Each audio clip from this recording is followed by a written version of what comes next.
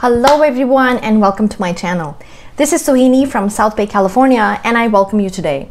For anyone who's new to this channel, this is where we talk about anything AI. So we talk about careers, we talk about internships, we talk about job search, we talk about code, computers, you name it and you have it. So today's session is actually pretty close to my heart because going forward, I actually will be covering some of the research papers that I have been fortunate to be a part of and to have gotten accepted this year. Yes, 2020. So I will be talking about very recent research papers that have gotten accepted. I will be covering them in the initial part of the videos. Again, the explanation is going to be very simple. Some of them may have code, some of them may not have code associated with them. So I'm going to be putting all of that out. And in the end, I'm also going to be supplementing that with some resources as to, people who want to get into the domain, but they're new to it. They want to, try their hands-on, some of the hands-on exercises. So resources I will be putting at the end. I'm hoping this is going to help anyone who is trying to get some new research ideas into the image processing, deep learning, machine learning, and computer vision areas. So this is meant to help the community. So in case you like these kind of videos, please give it a thumbs up and subscribe to this channel. So today's paper is called FuzzyNet, or the full form of the paper. It's Fusion of Spatio-Temporal Skeletons for Intention Prediction Network. And what it does is actually, so this is looking at the world through an autonomous driven car's eyes. And what happens is it uses the camera video sequences in order to predict if a pedestrian is going to be a threat to the car or not. Are they going to jump in front of the car or not? So in some cases, are they going to cross the street, but is that a threat to the car or not? And not just that, we take it a step further. We do prediction as to what's going to happen up until half a second in advance. If this person could pose a threat, half a second in advance. So this gives enough time for the car to react in order to slow down, or in order to think of other maneuvers that is possible in order to protect the pedestrian. So it's pretty interesting work. This is very close to my heart because the project that culminated to this paper, it's actually an international team of students. So we had two teams of students, one from Chalmers University in Sweden, and then one we had from UC Berkeley, and the team worked together from January through May, and they finished up in submitting this paper. Along with, there is code, and there is a very well cataloged website that goes with it that explains every single process that I will be covering in this video. So I think it's very well done work, and it would really benefit the community to continue this work going forward as well. So let's get straight to it.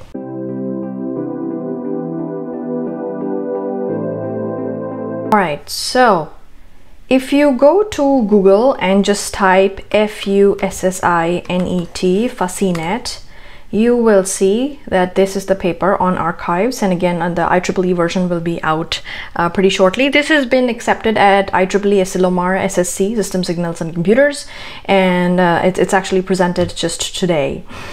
So if you just hit PDF, that's where you will get the PDF of the paper, and this is the one that I was talking about. So let's try to understand what we are trying to do, the why we are trying to do this, and then let's understand the how and understand the code that we have given out.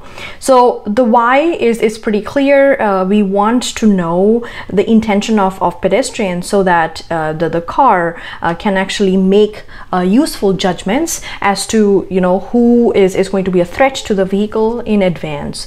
So this is the website, and this is where we have the four models that we talk about in the paper, all of them described. We start from the complete field of view image, so all the complete images that are captured at 30 frames per second by an automotive grade camera.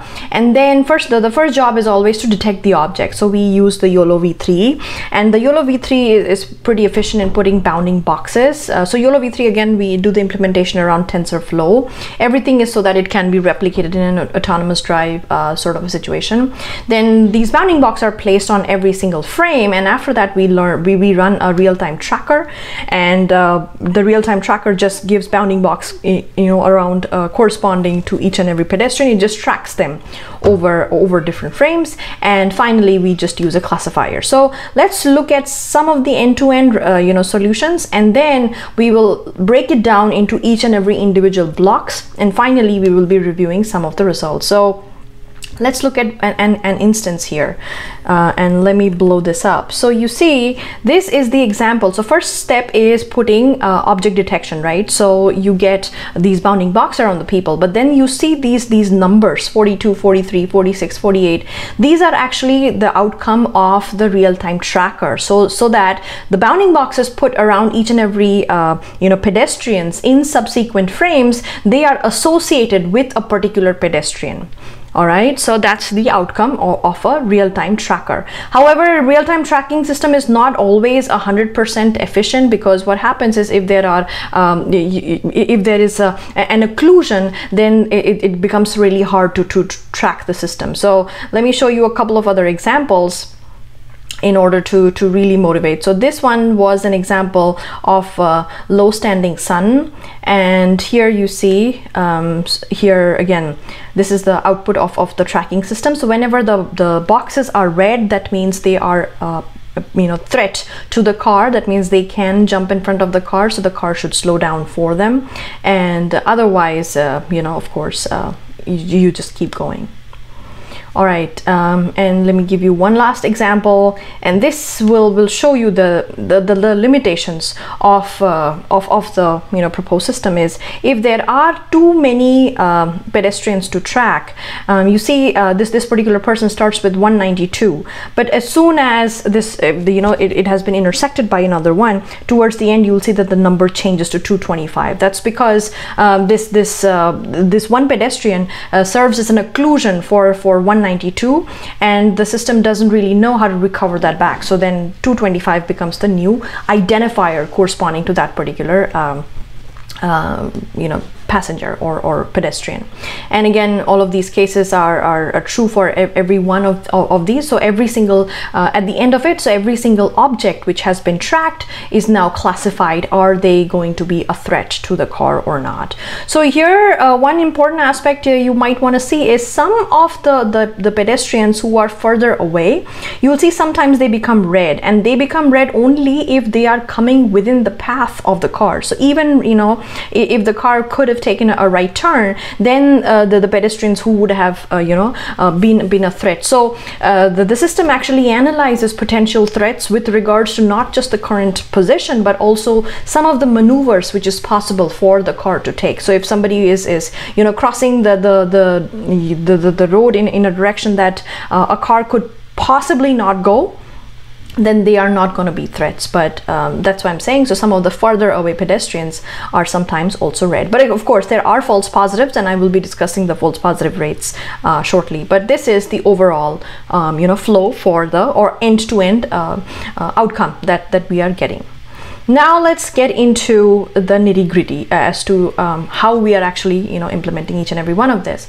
So first, the first things first is the first step, like I mentioned, it has to be object detection. So for object detection, we implemented YOLO v3, and what happens in YOLO v3, again, this is a poor lighting situation, but it just detects objects, everything. You put bounding boxes in and around every person, so it's pedestrian with the probability of 1, and it detects pedestrians as much as possible. So even if you say you go beyond 50-60 meters past this intersection, you can still see people coming at a distance. So again, there are ways to improve object detection in and around as you go further away if you use the feature pyramids, but this algorithm did not use feature pyramids as yet. So this was the object detection part. The next step was sort or real-time tracking. And so this would be a good example of real-time tracking. So here you see that each and every pedestrian, now you don't just see it setting pedestrian with probability something, but you actually get pedestrian IDs. So every single pedestrian within your sequence gets this unique ID. You might ask why they are 33, 34 and not 0, 1, 2, 3 in each and every one of them, because you are tracking them in and around each and every sequence. So the outcome is giving you these numbers across different sequence that the system has come across. So that's why it's not always in any particular order. But again, the same concept holds. You see, as soon as there is an occlusion, you see that your sequence numbers will change. And sometimes tracking across different frames is also hard. For instance, you see there are two people, right? But there are times where you see both of them are within one bounding box. So that's why their tracking is definitely affected by it. So this is actually the limitations that we saw because of the object detector. So if we had feature pyramid networks or a more accurate object detector, the performance of the sort would have even been better. Now, so far we did the object detection, then we had the sort, then we come to the skeletal system fitting. So skeletal system fitting is, in this case, we took 17 key points, and out of the 17 key points, 9 were chosen in order to give good classification as to posture. So you see, these are the key points, so that you form in order to then start detecting posture, and these were just superimposed on top of the bounding boxes, and then finally, we have the results as are there in the paper.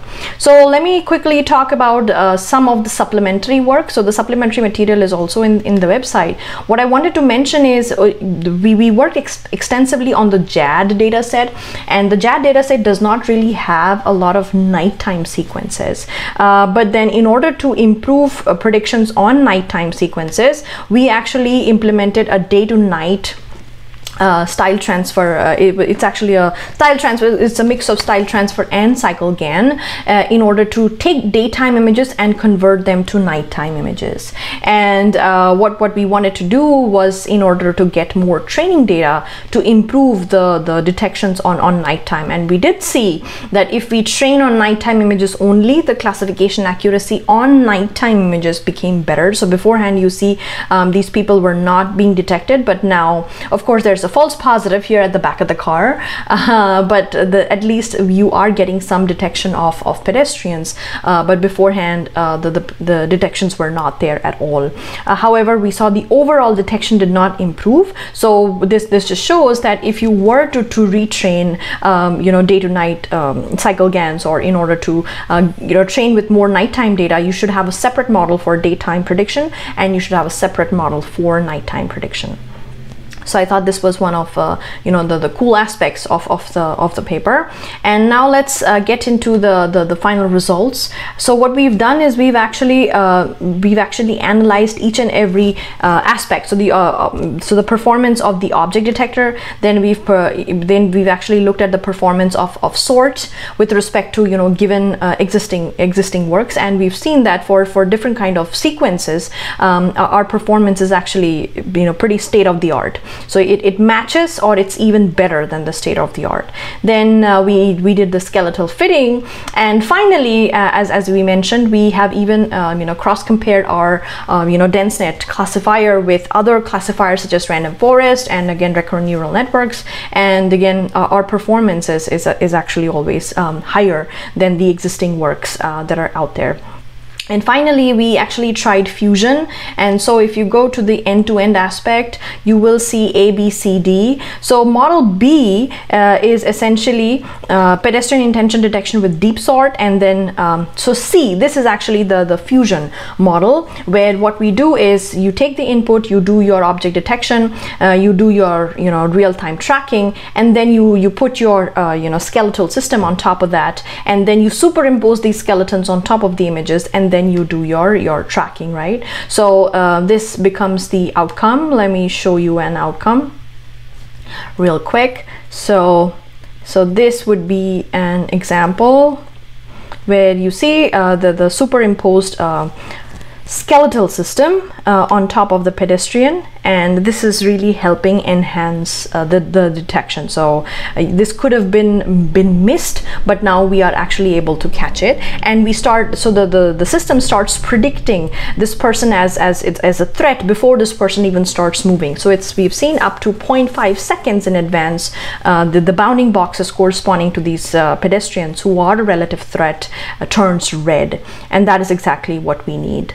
So we have a lot of examples in the paper, you know, to go through for the different aspects, and the beauty of all of this is, in the end, we have demo code which is in Google Colab already hosted. So for each and every model there are explanations. There is how we even, you know, get started, initialize everything, and we, you know, run the model. So it's actually fully benchmarkable, each and every model, the integrated models or the simple base models by themselves. So the code for each and every one of them on Colab is available on the website. So we highly motivate and highly encourage people to try it out and see if this helps or not.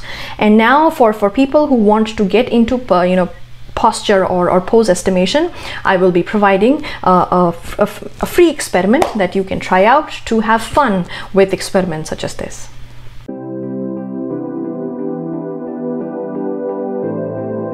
Alright, so this is going to be relevant for anybody who is interested in getting into pose estimation or understanding how this process actually works, how machine learning is actually helping with pose and expression, you know, detection and prediction algorithms.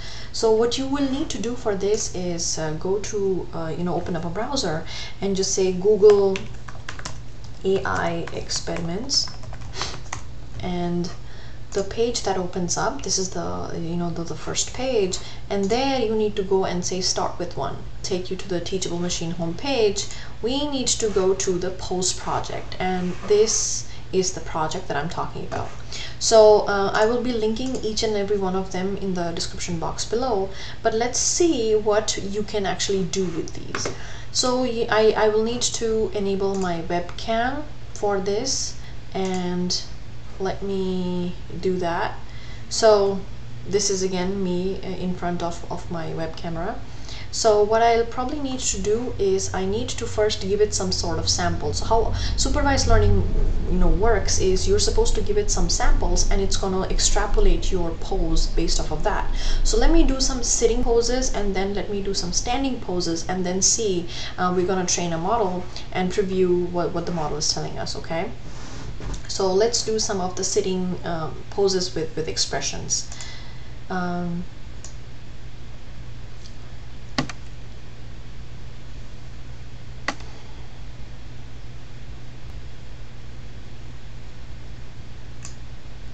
Okay, so I think I have enough samples sitting down now, and let's add another set of poses, but these would be standing up.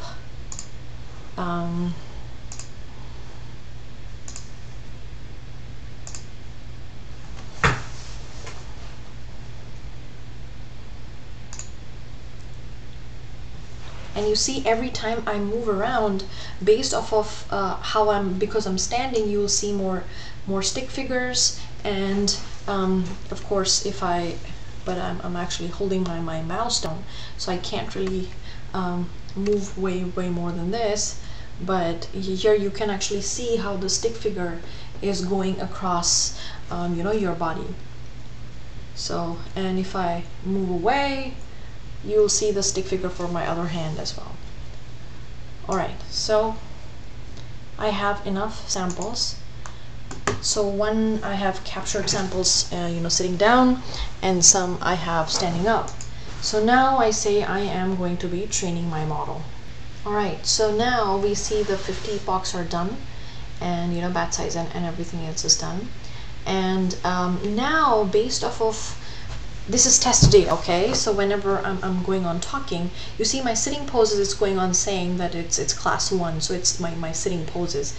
If I do anything like this, you know, it's constantly saying that if I did something like this, I think it switched as a class 2. Here you see it's not able to discern because my face is not visible.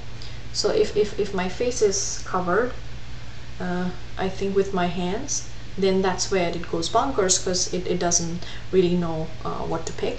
But if I stand up and I do something like this, you know, you see it keeps saying that it's class 2, because these are my standing poses. So pretty cool and well-trained model. So I'm hoping you get motivated to create your own model now.